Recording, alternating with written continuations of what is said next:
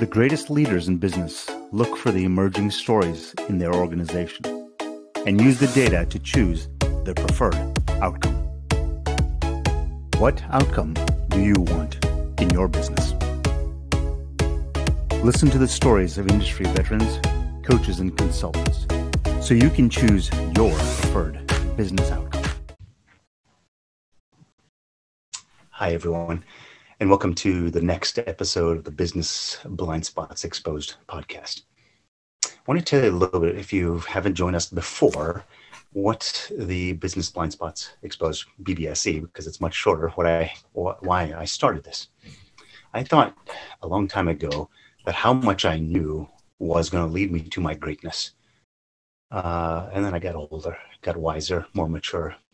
Some wisdom started to sink into my head, and I realized it's not about how much I know, but who I knew and how much they knew.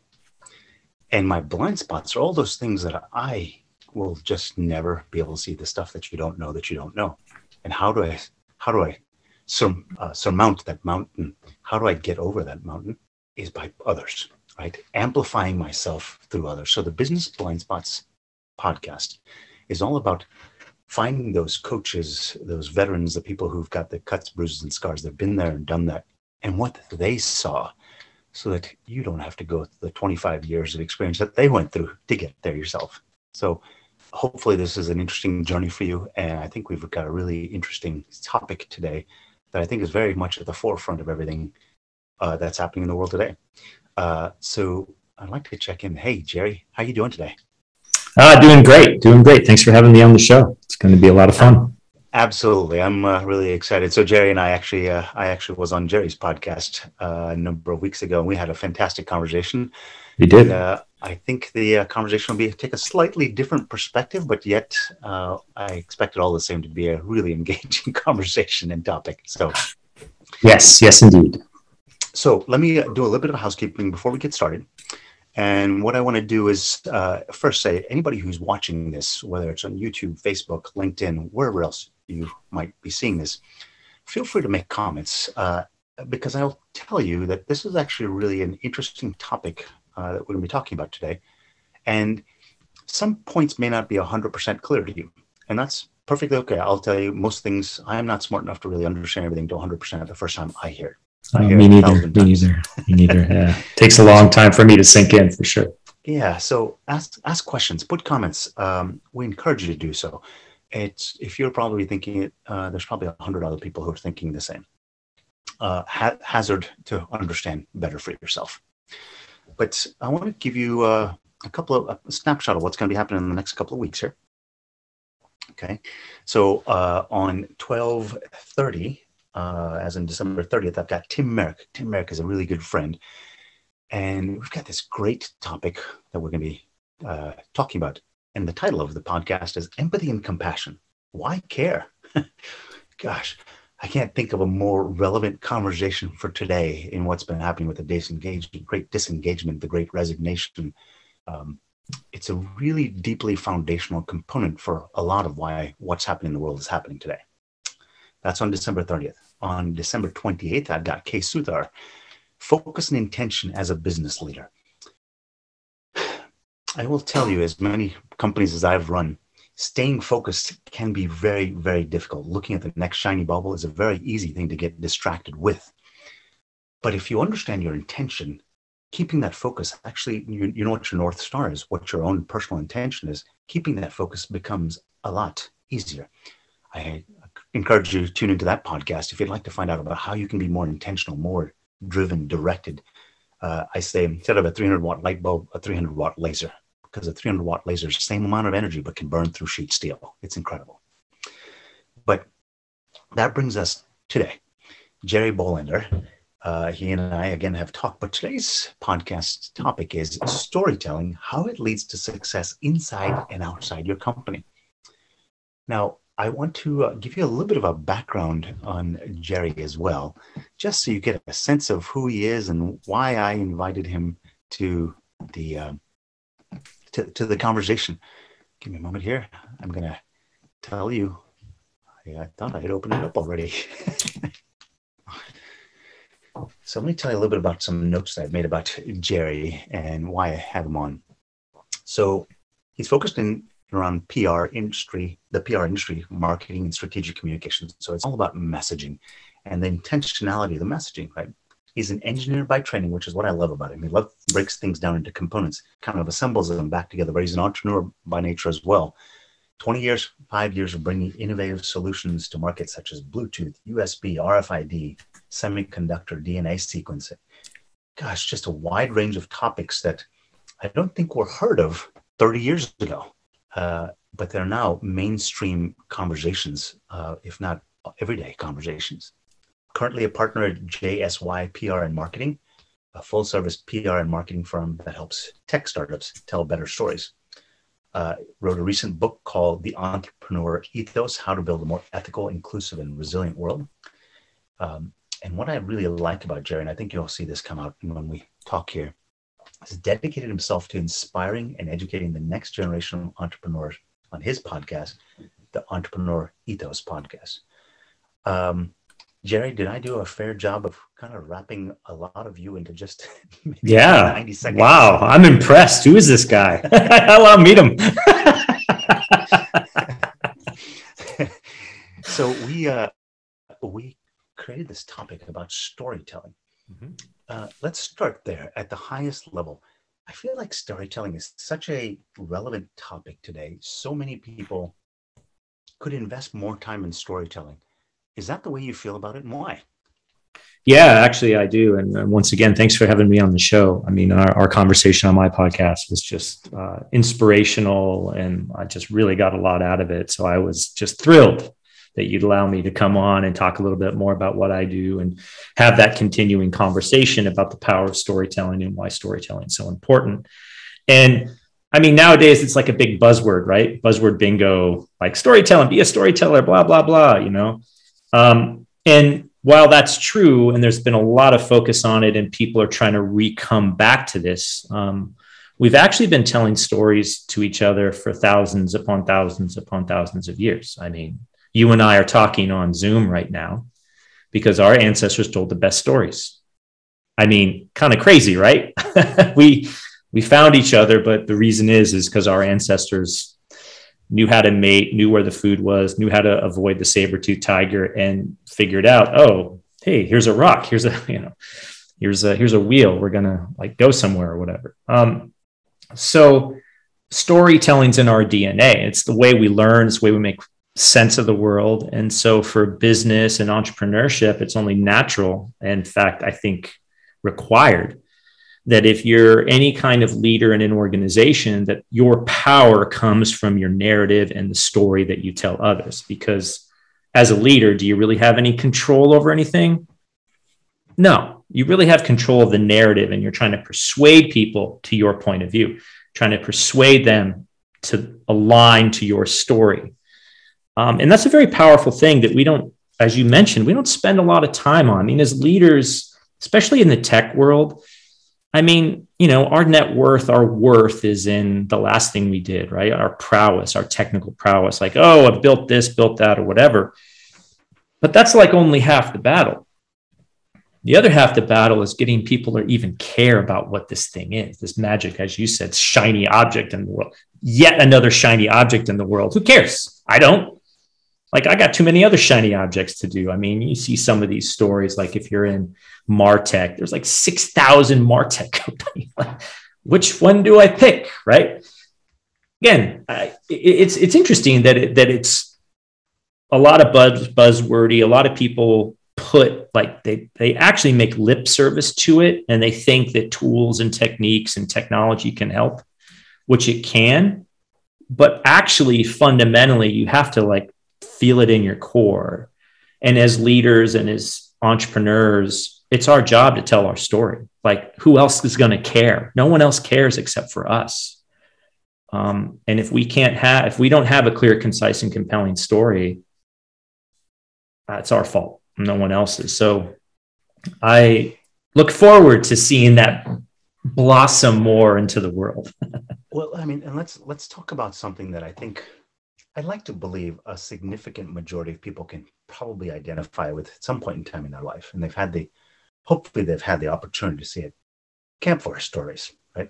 Yeah. Sitting around a campfire. I mean, it doesn't even have to be, 20 people with, nice rock sort of circle that's marshmallows and the whole thing. It doesn't even have to be that sort of organized, right? Right. Just sit in the backyard with your pops, your mom, aunt, uncle, grandmother, grandfather, whatever. It doesn't matter, right? Those campfire stories are so memorable from so many different layers. And it's not something that's just enjoyable for kids. It's enjoyable for adults too, right? I mean, I got to tell you, I've sat around a campfire, just a fire pit with a bunch of friends, sipping on a beer, just kind of talking or, sipping on a cocktail or whatever. Just great stories come about. And the thing is, it endears people to you when you're telling stories, because not are they learning something about you. And I think this is the core piece here, is that, I've heard all these different ways that people learn.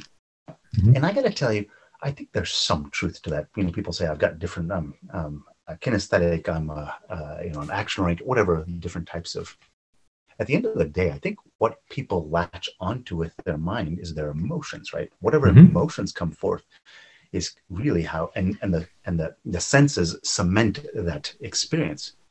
And that's, I think, why this campfire sort of idea works. If you can do in your organization, internal, external, kind of create this campfire sort of setting where everyone comes in, there's this feeling, there's emotion, there's this experience, but there's this fantastic story, and you still remember it 20 years later. Does that resonate with you at all? Oh yeah, for sure. I mean, there's so many of those types of stories throughout my career where I vividly remember where I was, what was going on, like in a corporate world or just in life, because of the power of the emotion and the story that was told. I mean, it's one of those things where I think we're seeing a lot of that challenge in what's going on with COVID, and we're all like remote, right? So it's a lot harder to tell a story when you're not in the same room, right? It's because there's a certain amount of tangible feel that you feel the energy, which sounds really woo-woo, but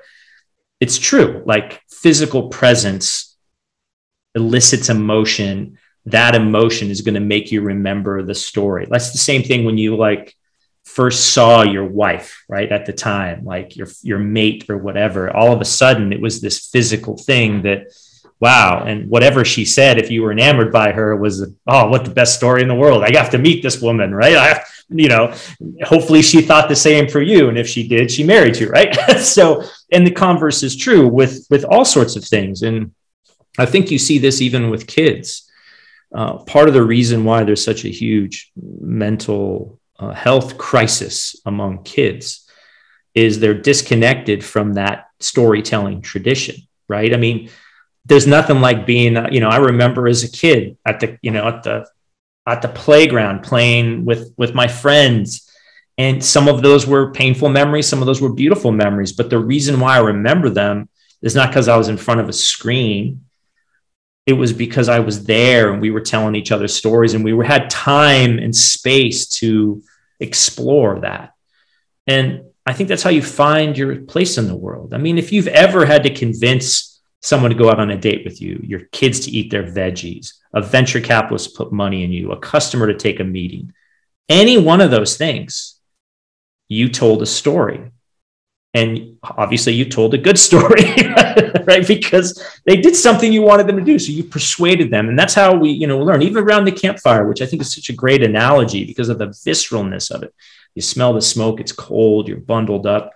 You have a connection to the world. You're grounded in this time and space.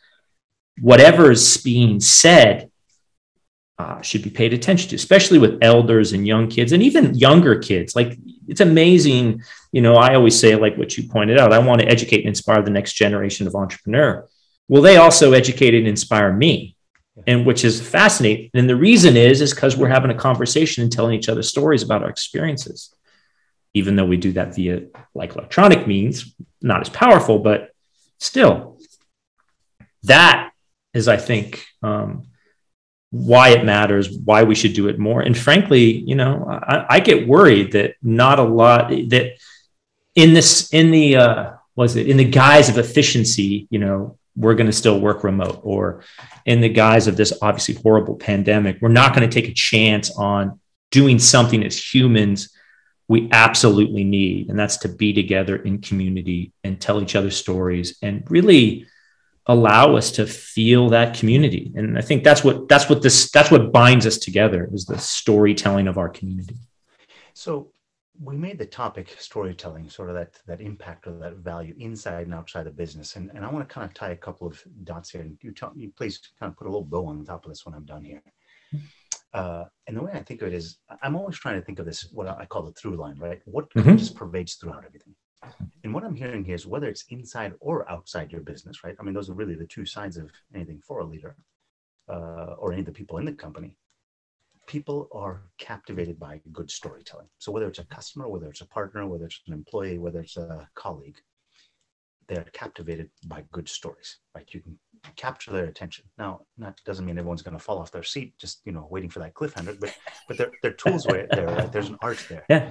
But what I'm hearing here is, if you can start to speak in story, you have this ability to draw people into you. So it's not about selling anymore. It's about inviting them to be part of the story, inviting them to listen to the story. And there's magic there.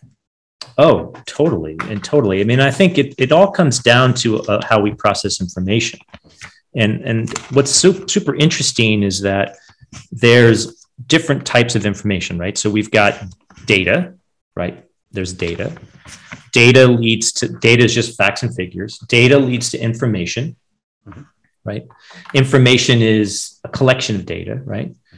Information then can lead to a sort of knowledge, like, oh, this is how this thing works, or this is how I do it. And then knowledge, hopefully over time, leads to wisdom. Wisdom's the ultimate, right? Like we all want to be wise in some way. But we have to go through the process of this. So data and information in a vacuum, in a silo, without context, without a story behind what it means, never gets to knowledge. And how you've applied that knowledge and how you share your knowledge never gets to wisdom. And it all binds together with a narrative or a story, right? And inside and outside a company, what you're trying to always do is make sense of the world. And making sense of all this data and information, and we're inundated with it. I mean, you can imagine all the just challenges and struggles with just like the dings of our phones, social media. I mean, we can't keep up, right? I mean, even people like listening to this, like they have to set aside time to listen to us talk about this. They have to consciously say, this is going to be important to me. I want to listen to this.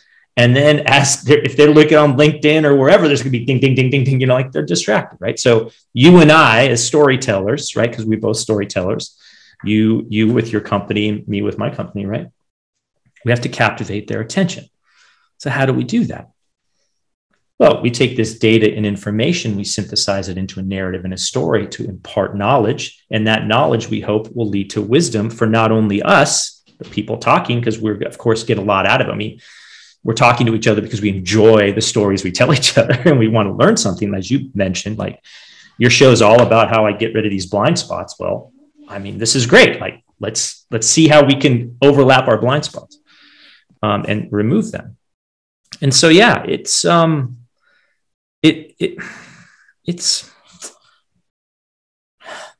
sometimes difficult to kind of put your finger on, because this is something that you can't really sort of see an ROI on. Like a lot of business people, oh, what's the ROI? Return on your PR marketing spend and all these sort of things. And even when you do have data, and even when you do have it, this is a hard thing to synthesize. And the leaders that synthesize data, information into knowledge, and then build knowledge into wisdom, those are the best storytellers. Those are the ones that are going to win in the marketplace, because the best brands tell the best stories. Right? I think that's pretty much a universal truth. And if you can do that both in and outside of your organization, then your organization will be driven to tell those stories that are going to matter to them. And it may not be the bottom line. Sometimes it may be, as for right now, worker health and wellness. Do we really need to go back? As an example, the narrative and the story that companies are telling people right now, it's like, we got to go back to the office. Okay, well, we've been away from the office for almost 20 months. Like, this isn't going to be a hard fork over, right? It's going to be tough because why? Well, a lot of people, hey, I'm used to working from home. I've got elderly parents. I've got to take care of my kids. Hey, you know what? My quality of life is better because I can go do it. I can take a break. I can walk outside. I can do the laundry. I can change. I can cook dinner. Now I got to commute. Like, that's a horrible, I don't want to do that. That's a horrible story. Yet when you talk to people, they're like, I miss my coworkers. I miss around the water cooler. I miss going to lunch. I miss the space. I miss not being in my similar room in my home office.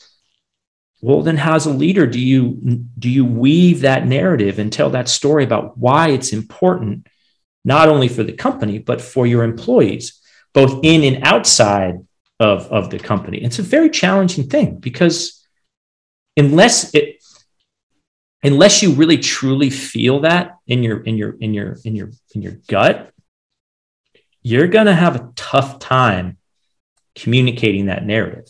I mean, just look at the US right now, right? All the challenges of like, there's Omicron, there's this, there's that, there's boost, there's that. And the story is super muddled. People are upset. It feels like no one's telling them the truth, right? It doesn't matter what side of the spectrum you're on, Republican, Democrat, whatever. It just doesn't feel right. And why is that? The reason is no one's taking data and information, synthesizing it into a story to impart knowledge so that knowledge can grow into wisdom. And fundamentally, it's because there's a gap, there's a trust gap. And as a leader, you have to be authentic in that way, but then you also have to like tell it to me straight, doc, kind of thing. It's just interesting. It's fascinating. I mean, I'm so glad we brought this topic up because it's just critical now more than ever. So let's, I always try to think about this. Well, there's a quote that I love. And it's from Albert Einstein. It says, if you can't say it in one sentence, you don't understand it, right? And that means a high level of actualization around a topic. And, between the two of us, I would love, maybe to challenge the two of us to try to get to a point where we can give somebody a sentence that they can take and start to say, right, now I can put that up on my wall and understand how to tell stories, right? And what that story applies to, that's their choice, right? And I'll hazard something. Oh yeah, let's go for it. Let's do it. And I think, and I'm kind of spitballing a little bit here as I'm talking, right? You need to have the end in mind, right? If it's a customer that you want to take them on a journey to some place where you want them to take some action, you have to give them the opportunity to see the end point that they want to reach. Hey, customer, I'm going to the top of this beautiful mountain here. And the vista on the top is gorgeous. It is something I've rarely seen from the top of a mountain before. Do you like going to the top of mountains? And if they say yes, well, gosh, they're ready to start taking steps. Right? And they say, well, what's on the top of the mountain? Well, it's about 300 feet up, but I can see the whole city from there. And I got to tell you, I've never had an appreciation for the city before. You're starting to tell a story there, right? Because you have an end point in mind, and you're asking people to take a step through a doorway, some first step in their part. So really, in my mind, if I were to distill that to one sentence, and this is what I'm kind of trying with you here, a story starts with you inviting them to a journey that is of interest to them. How does that start? How does that sound with you? It's a very good start. One of the things I would add to that is that stories are about change, and change is a very fundamental thing to a good story. So if you're just beat bopping along on the status quo and there's no angst in your life or pain or suffering, metaphoric suffering, hopefully not real suffering, but if you're beat bopping along and there's nothing that's in your way, you're not going to be forced to engage with the story. So stories are about change and about the movement from a kind of a negative, for a business, a negative emotion to a positive emotion. If you want to engage with your customers, you need to have a clear, concise, and compelling narrative that takes them from the negative emotion they're feeling to the more positive emotion that they will feel when they use your product. So let's incorporate that, right? We're kind of building on the fly here. I feel downhill. It's super fun. Duct tape and build a car. Bale and wire, duct tape, and a pair of pliers. Yeah, exactly. So I'm going to take this mountain analogy. I don't know anything about nothing significant about hiking or mountain wear or anything like that, hiking boots, that kind of stuff. So I want to go to a customer. So now here's the thing too, right? You need to know who you're speaking to, right? Exactly. Because not everybody wants to go to the top of the mountain, right? Nope. So if I know who I want to talk to, it makes it easier because my message is going to resonate with them. Somebody who hates mountains is not going to listen to my story ever. Correct. Right. So you need to know who you're talking to first. Mm-hmm. Now, if I say, all right, so have you ever wanted to see the clearest sunset ever? There are some people who are just immediately, their eyebrows going to raise and they're going to say, yeah, I love tell me sunsets. More. Yeah, right? exactly. And when they say, tell me more, that's when the story's starting to work. So now we can use it in the terms of this mountain. And I feel like I'm kind of hopping a little bit here. So keep me on the straight and narrow here. Straight and narrow. This can be for employees. This can be for partners. This can be for customers, anyone, right? So I'm just using a customer analogy here. I say, hey, I sell tours to go to see the greatest sunsets in the world. So my question starts with, have you ever wanted to see a beautiful sunset before? And when someone says, yes, how do you do that? You say, so I take this journey up this mountain, and when you get to the top, I see this beautiful sunset. Can I tell you some more? Now I'm starting a story because I know who I'm talking to. I know where I'm taking them, and they're listening because they want to start to follow it on that journey or that path. Are we starting to get the right bones to that? Absolutely. Absolutely. I mean, the best thing anyone can say to you is tell me more. Yeah. Wow. Yeah. Tell me more about that. Or actually even, I mean, not as great, but still useful is I'm not interested. I mean, you kind of want to get at the heart of your story, your offer, whatever, quickly. And because you don't want to waste anyone's time. So in your sense, that very emotional appeal of, hey, are you into sunsets? Do you want to see the most beautiful sunset I've ever seen or that you'll ever see? Oh yeah. Tell me more. Hey, I take this beautiful journey through this, wooded path that is a rainforest. And as we get to the top of this mountain, it just sort of revealed the most beautiful sunset over the most beautiful city in the world. And, oh, wow. Where do I sign? Right. Like, because you've qualified who you're talking to. So that's another thing about storytelling and brands that seems to be missing is that they're not specific, right? They tend to be too wide in what they tell. And there's a very common construct in storytelling is specificity equals universality. And what does that mean? Well, the more specific you can get on a story with details, mostly showing what the details are as opposed to telling what the details are, that becomes more universal. And the reason is that people see themselves in your story. They don't generally see themselves in a very generic, like, oh, we circumvent the dominant paradigm to coalesce the vapors of human existence into a tangible form. It's like, what the heck does that mean? Like, for your example is, I'll take you on the most beautiful hike in the world through lush rainforest to the top of this vista where you get to see the most beautiful city, in my opinion, in the world. A little more detailed, right? At whatever. But that specificity equals universality is something that can be missing in storytelling. And that's the reason why it's so powerful to tell stories about your experience, right? And so as a general rule, what I like to say when people say, okay, well, I got my company and I got to tell my story. I got to do my one-liner, right? Always like the elevator pitch. Like, how do I do the elevator pitch? And I always say to them, I say, look, be as specific as you can, because then that will narrow down who you're talking to, and also take them on an emotional journey so that they feel it in their heart. Because if you can't get the emotion, You're done. Like, it's just a transaction, right? So let's try this out a little bit here, right? And because people who may be watching and might be business owners, I happen to work with a lot of companies that are in the services and trades, Service right? industry, yeah. So I'm going to pick I'm going to start a story here, Okay. just to show maybe kind of on the fly how we can build something. You're watching a football game because football is the stuff that is your sacred time on Sundays to watch football. And the worst thing that can happen is just as they're third and 4 inches, right? Yeah. Is that you hear your son, your daughter, your spouse say, "There's a cockroach in the kitchen again." Yeah, that would be bad. Like, how do you want that story to end? Yeah. I let you watch that down complete.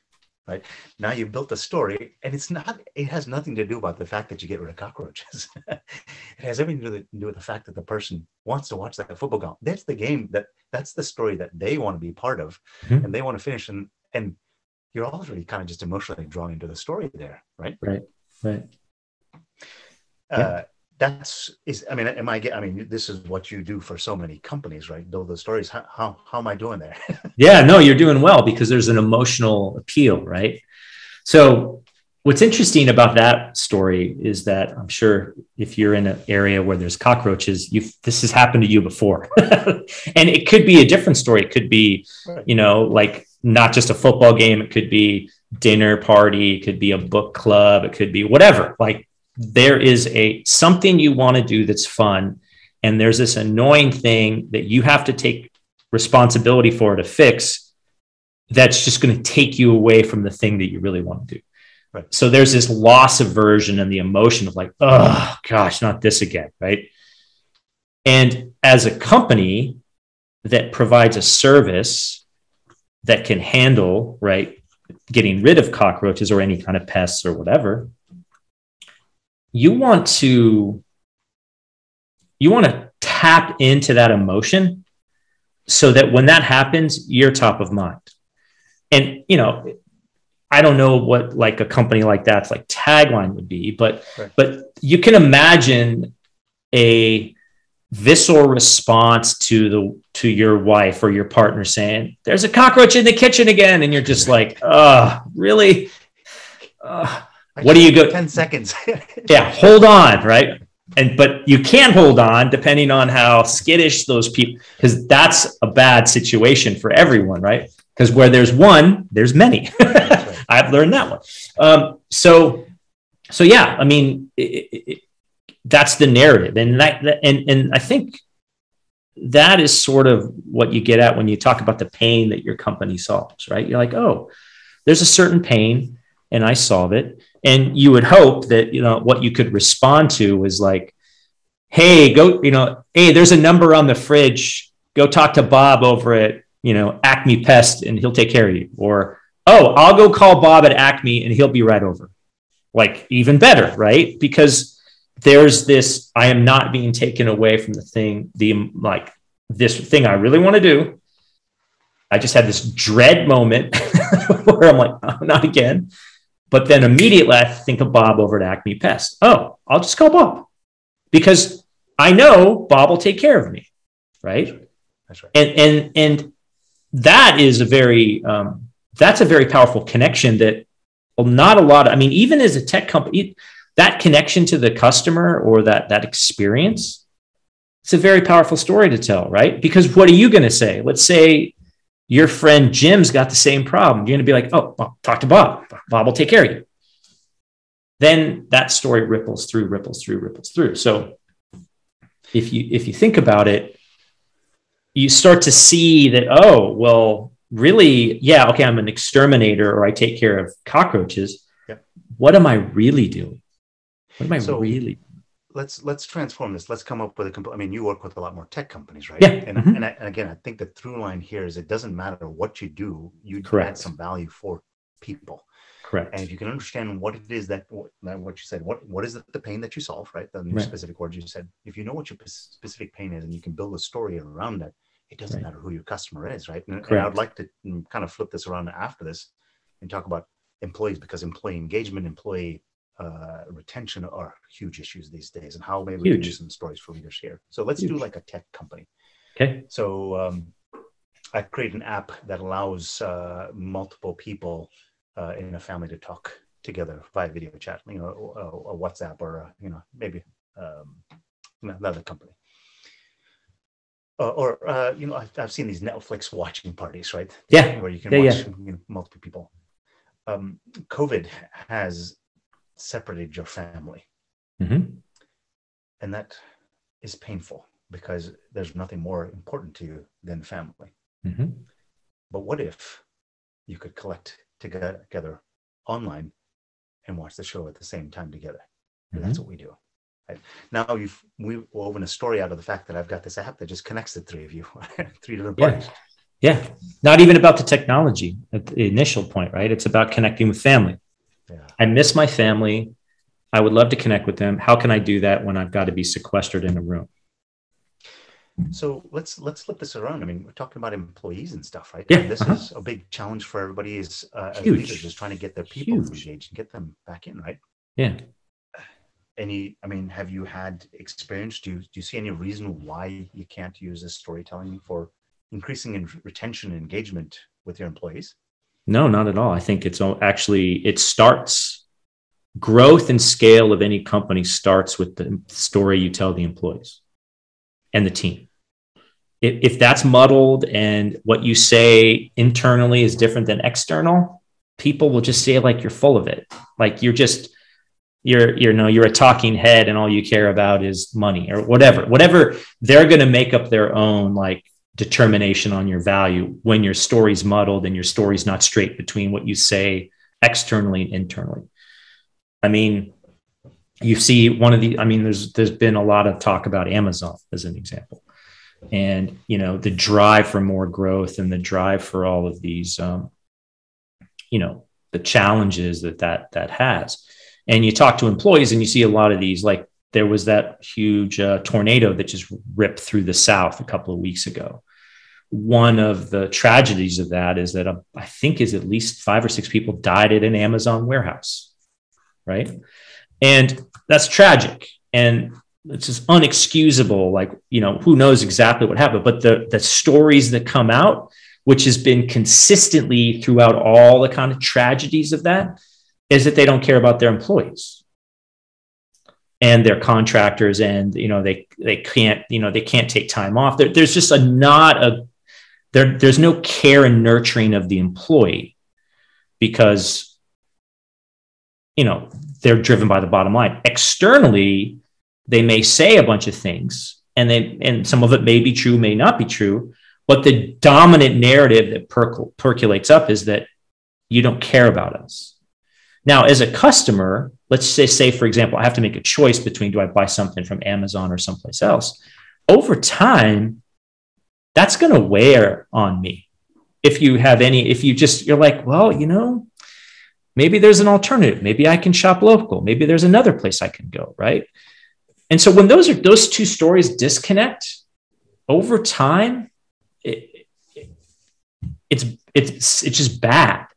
And so for leaders that are trying to like incentivize their employees and like treat them with respect and dignity and the stories they tell them, I mean, that starts with treating them with dignity and respect and believing the story that you say. I mean, the corporate PR is one thing, but you have to live it on the ground. Like the boots on the ground have to feel what the corporate narrative is.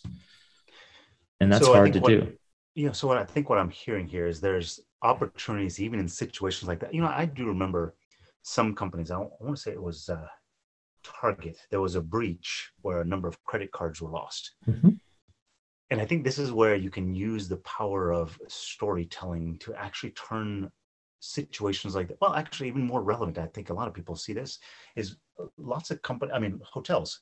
Mm-hmm. As soon as COVID came around, they started saying, we have changed our cleaning policies. We turn around rooms with a higher, and you know, we do these 4 or 5 things because cleanliness of the rooms, the sanitation and the disinfection of the room is most important to us because we value our customer. Mm-hmm. The story they're telling you is, you're important, And we've made some changes to make sure that we have responded to that. And it may not be a cliffhanger of a story, but you say, you know what, Marriott, I will come and stay with you, even though I would not necessarily go to a family member's house because I'm a little worried about going there.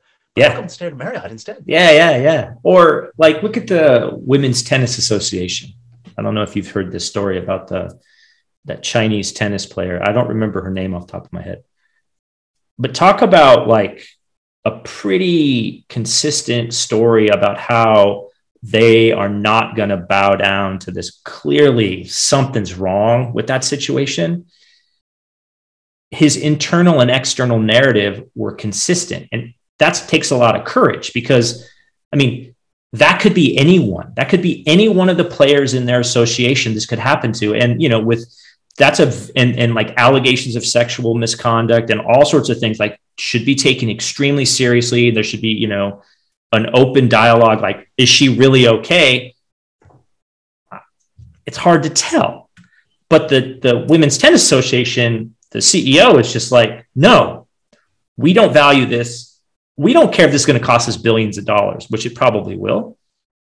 This shall not stand. That's what we tell externally and internally. And I don't know the guy who runs it, but that's leadership by storytelling because they're saying the same thing internally and externally, and they're living that story as opposed to, again, some of these other companies that may or may not live that. Like it may be some PR spin, but boots on the ground, that didn't ripple down. There's clearly a misalignment of the story they're telling their managers or their employees.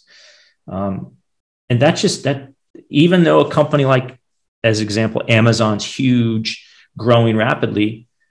I mean, same thing happened with Facebook when that happened with them, where they're like, oh, well, you signed up to say we could use your data. And you're like, I didn't sign up for what you did with, you know, Cambridge Analytica.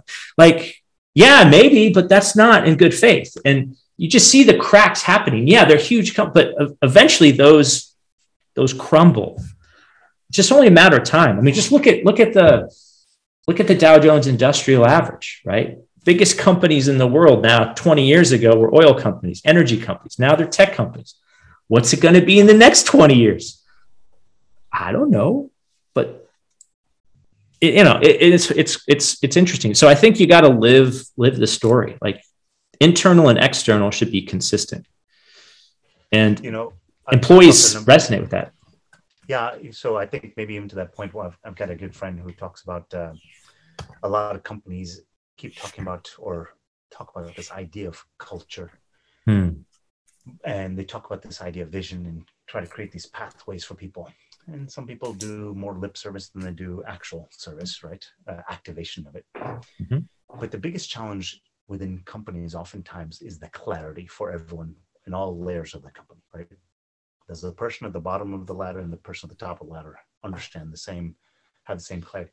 That clarity is a story, mm-hmm. right? If everybody knows what part and piece they are as part of the larger whole, right? Whether mm-hmm. they're the cog, whether they're the wheel, whether they're the spoke in the wheel, whatever the case may be, right? Mm-hmm. If they understand what piece they play, it's so much easier for them to align with where the company is going. If they're not, they're just creating friction the whole time. So storytelling is not only just about the idea of getting people to come along for the ride. It's about building that congruence and that alignment within the organization. And it's something, I've always believed that if I run a company, I want all the people in my company, when they're out having a barbecue in the backyard with their friends, hopefully they're not thinking about me, right? Yeah. But someone comes to them and says, so what do you do? And if they can't explain what we do as a company, I'm throwing money away. Well, no, you are. Yeah, you are. Right. And that's the power of it, right? That's the reason why having a big idea really, spending the time to have that percolate up and down the chain of command is super important, because as a leader, you really have no control over anything. You can only persuade people to your point of view.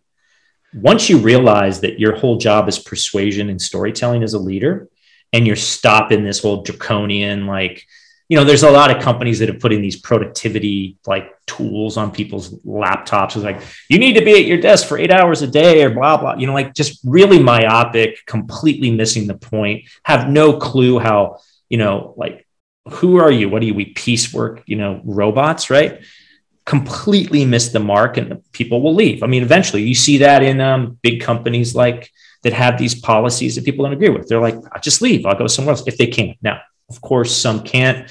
If you're a gig worker, if you're someone in some of these companies that you're like stuck, like that's horrible. And there's lots of movements to get people, to be part of a union, have collective bargaining, and really try to champion that. And you see those narratives bubbling up even more and more. I mean, people are fed up, right?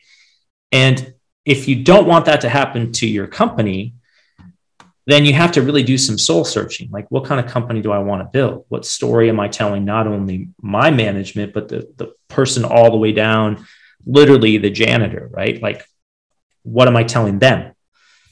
And if that's not consistent, and it's not like cohesive, and it's not solid, and it's not what you say internally and externally, people are not stupid. I mean, like, if they have an option, they will go to some place that's going to tell a better story. I mean, great brands tell great stories. Best story wins. Here, it doesn't even matter what your product is. Like, look at some of these crazy products that are like not that great, but they win, right? Microsoft Windows.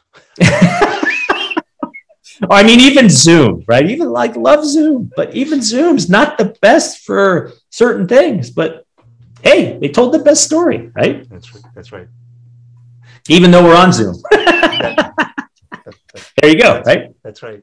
So here's a couple of things that I heard. I want to recount some of this because I want you to kind of tell me a little bit. I mean, this is what you do for companies, right? You kind of put together this story, this narrative that they can start to use, yes, right, for alignment internally and externally. Right? And I think an important thing here, just as I realized as I said that, is once you start to create this overall story of the company, this huge overarching idea, it is actually the same story that's told internally and externally, right? It's not one story here, one story here, one story here. It's an overarching message, right? Yeah. This is what we do. We take people to see the mountain vistas all over the world that are once in a lifetime experiences. Well, now your employees understand, that's what we do. The way we make this interesting for our customers is because we help them get to the top of that vista, right? Whether they're physically challenged in the sense that they can't walk on their two legs, well, we find a way to make it happen, right? Yeah, we find a way. If they don't have the physical constitution to do it, we'll get them up there via helicopter, whatever the case may be, right? But now all of a sudden it gives them the space to say, that's my role, is to help people get to the top of that, right? And experience that journey to the top. The customers understand where they're going. So I think there's a couple of things here that I want to kind of touch on to kind of just loop back a little bit of what I've heard. Sure. The storytelling parts. First, I heard the data, right? You got to have some data, some key factual elements, right? Those key factual elements, that data leads to information. And I think that information is something that the person who's listening to the story is creating that information. They now have knowledge of something that they did not before. Oh, there's vistas out there. I didn't know I could see that. I can get there. You have the capability of telling, Now the wisdom is, I know I've always wanted to go and see those things. I just didn't have the time, the preparation, or the inclination, maybe the finances, or didn't know what the finances are required to do that. Now I have this company is telling me for the low price of $19.95, I'm going to get it, right? Yeah. And that's how it works, right? And even better. And even better, once you've got the data, the information, and the knowledge, now you've engaged the company to take you to the Vista. And then the wisdom is, wow, that was really worth it. That actually exceeded my expectations. That was life-changing. I am now I'm going to tell everyone I know about this, right? That's the ultimate for any company. And I think as the other model that I always like to think about is this whole learn, do, teach model, right? Learning is data and information. Teaching is knowledge, or learning is data and information. Doing is like the knowledge. And then the teaching is the wisdom. Like, I have gained something, I am now teaching it. And maybe I've muddled it up a bit, but that's a very powerful thing for a customer and a company too. So you want a customer, as a company, you want a customer to learn about what you do, right? By stories. You actually want them to do what you offer. And then you want them to teach others what you do. That's the ultimate, like the advocate, right? Like, oh, hey, you know what? If you need to figure out the engagement of your staff through artificial intelligence and great, very good storytelling that's very compassionate and caring, you got to check out Karma. Like, they know what they're doing because you've interacted with it. So your customers are teaching other people about what you do. Your employees can do the same thing. It's a cycle, I guess would be the word I'd use. And if you have that mentality, I think it helps with all of this. So yeah, I think it's a powerful thing to think about it that way. I mean, as a leader, are the stories I'm telling my customers and employees allowing them to do something that I would like them to do, learn why that's important, and then teach others their experience? Seems like a pretty good use of time, I think, because you just then amplify everyone, right? Yeah, and I can't remember if we talked about this one on your podcast, but there's this term out there, servant leadership, and we did. I mean, and I do believe there's some value to that. I understand where it's coming from. I just personally, I like to discern between words a lot, right? Yeah. I specifically use words for a reason, right? And servant, to me, there's one person who wins, one person who loses, right? Servant. Yeah. And that's why I've been starting to use this idea, or trying to champion this cause of invitational leadership, right? I, as the leader of a company, see a better outcome that can occur. Right. Would you like to come with me? Or collaborative. I like collaborative too. I think invitation, because it's like you have a choice. Yeah. And I think employees, customers, they want choices. And I think if you lay out the choice that they have to make in a clear, concise, and a compelling way through a story that's going to emotionally drive them to consider your choice, that's all you can do, honestly. Like, that's the whole art of persuasion. Like, you have a choice. Now, if we were in Russia, you had no choice, then it's easy. I mean, then it's propaganda, right? I mean, there's propaganda here too in the US, but I'm just saying, like, it takes on a very different thing when the bread line's 25 feet, 100, 300 feet long, and they're saying, "Oh, everything's great in the Soviet." You're like, that's propaganda. I have no choice in the matter. That's right. Yeah, I love this idea of the opt-in, right? Whether it's employees, partners, colleagues, customers, whatever, giving them the opportunity to opt in, where they say, "Yeah, I want to go there," and then they say, "Well, I'm going there already, and I can take you there. You want to come along, right? I've got a cruise ship. It's already left the docks, but I got a speedboat that can catch you up. You want to jump on the speedboat?" Right? Yeah, and I mean, it's a really great analogy. The opt-in, you always want your communications and your storytelling to invite people to opt in, so it's their choice. Yeah, that's right. Anything that's more better, it's a much better conversation when they say, "Yes, I want that." Right? And it's a stronger bond, right? This is whole like learn, do, teach methodology, right? Like, oh, I'm actively learning this, I do it, and then I teach it to someone. I'm opted in on each part of that phase. Yeah, that's right. I want that with every customer and every employee. If you don't want to be part of my organization, then please don't be part of my organization, because I honestly want to see you be successful somewhere else. And I think that's the other thing you got to realize, like, your story may not resonate with everyone. They just might not get it. They may not like it. They may not like you, whatever, but that's not your problem. Right. Your problem is to show, don't tell, but show how your vision of the world is going to come about. And you do that through telling clear, concise, and compelling stories about what you do. And you hope that everyone that interacts with you repeats the same story. It's like you want it to be a meme, right? Like, oh, it just spreads on its own. That's the only way to grow, in my opinion. So I'm actually, just like our last conversation, when time went really, really fast. I want to be able to, I always like to give people some take-home action items, right? They can always walk away and do 1, 2, or 3 things. So if people want to become, they've listened to this, they've said, I can see how I can use this universal message that not only applies to, again, to my customers, my partners, my vendors, my employees, my colleagues, whatever whoever it may be the case. Mhm. I can create this universal message. Well, then the key to all of what we've been talking about is this weaving of this message, this narrative, right? The central narrative story that everybody can buy into from the various perspectives and all the different stakeholders. So give me a sense of it, because I know this is what you do for companies, and I highly recommend that if anyone has a question about it, please feel free to reach out to me or to Jarie directly. Yeah. Give me 1, 2, or 3 things if somebody wants to start this journey of finding out what their main narrative is, right? That overarching narrative. Yeah. How do you get there? What are one? Couple yeah. Well, I mean, there's like the most important step is step 1 is figuring out what your big idea is. Okay. Big idea is the North Star of any organization, company, movement, or whatever. And I call it the big idea because I think it's got to transcend the whoever is there. It should stand the test of time and live on when you're gone. That's like the way I like to think of it. And so there's really 3 parts to the big idea. There's why you're doing this, and that's the internal why. That's the, independent of fame, fortune, prestige, all those external factors. It's like deep in your heart, why am I doing this? That's got to come through as an emotional appeal.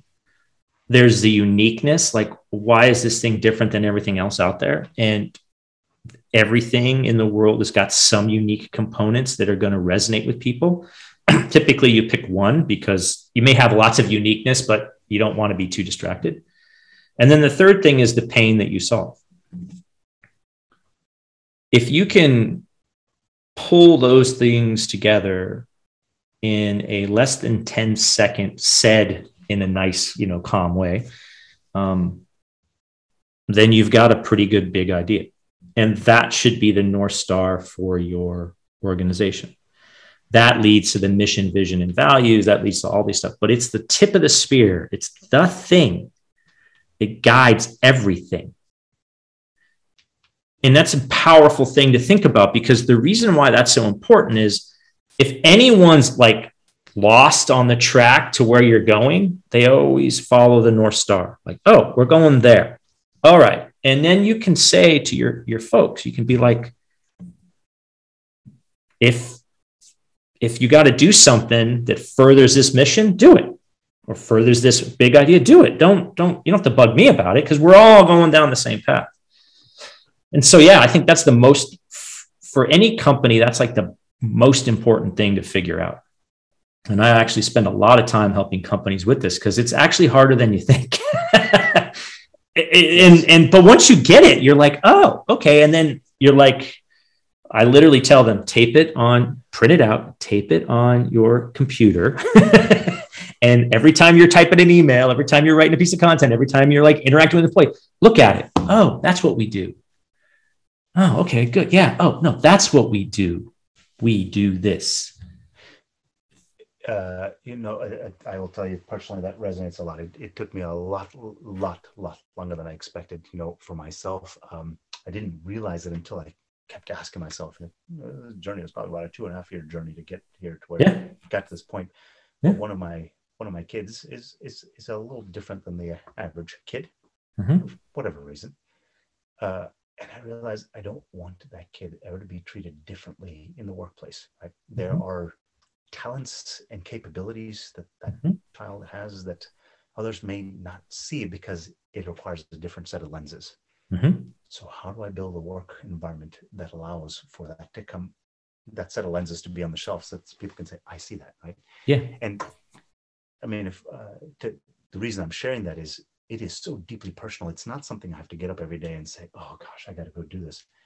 It is core and essential to what I do. So everything is driven by it. It's not driven by this idea of willpower, how many dollars I'm going to make, to your point, right? Yeah. I can't wait to get to it the next day. Yeah. And everyone in the company has somebody in their life, whether an aunt, uncle, themselves, that has gone through that, and they start to identify it. And all the people in the company, in my organization, have started to align to that, because there's something personal in it for themselves along that same line. Yeah, exactly. I'm not pulling people along, they're pulling me. right? And I think that's the beauty of the storytelling here. And I think that's the shift that you'll start to see. That inflection point is when everyone starts to, it is a grassroots movement within the organization where they say, yeah, I want that. And the organization that I'm part of is the vehicle that's going to get me there. Oh, Exactly. crap. I think that's some magic right there. Yeah. Yeah. That's how companies scale. That's how companies become successful. Even the ones we've been talking about, even the Amazons of the world back in the day, even the Facebook, like all these ones that were now villains, right? People are getting like, oh, fed up. They started that way. They really started that way. There was something there and they lost their way. Don't get me wrong. Like, I think they've lost their way, and the marketplace and we as consumers will help them correct the way. Because you just look around at the world, like we're all, I mean, you have to see the compassion and the humanity in everyone, right? Like to your point, right? Everyone has a unique perspective. Everyone's somebody that has a gift to give. And it may seem a little bit like, woo-woo, but it's true. And it may be woo-woo, but it can still be true, right? Yeah, that's right. And as society, we have to see the humanity in everyone. We have to like really work hard to then have them tell their story and have us interact in a way that we just make the world better. And you do that through telling your story. It's as simple as that. I wish it was like some, grand thing. But it's true. The clouds open. Well, we've hired your company to take us to this beautiful sunset. The clouds part and we see the sunset and we're like, that's the meaning of life. That's right. It's 42. It's 42. Or, if you're a Monty Python fan, right? Like Life of Brian or whatever. Well, I hope for anyone who's had a chance to listen and hear that you've gotten something out of this. I mean, I suspect our journey was a little bit of meandering here, but I gotta also think that along the way here, we started to show how this universality, I mean, specificity equals universality. I love that. I think that's sort of almost the governing component of what I heard here today, is that if we can build this story that with that specificity, it is universal to all the people within the organization, internal and external, right? And it becomes that North Star. I think that's really the important part here, right? Yeah, you want people to see themselves in your story.